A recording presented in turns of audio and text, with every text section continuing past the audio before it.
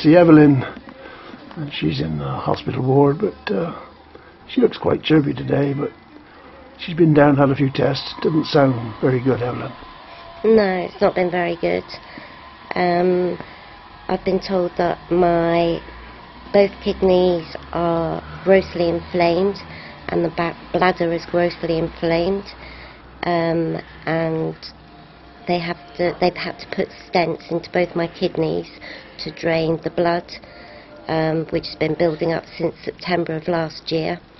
And since then I've been treated for recurrent urinary infections, which I knew I didn't have because I've had them in the past, and this is something that I'd never experienced, and I've just been getting on with it at home and dealing with it. Been very, very difficult, but I've managed to do it. It is apparently now ovarian cyst I've got, and I've been told that I've got endometriosis, which is another disease which I've never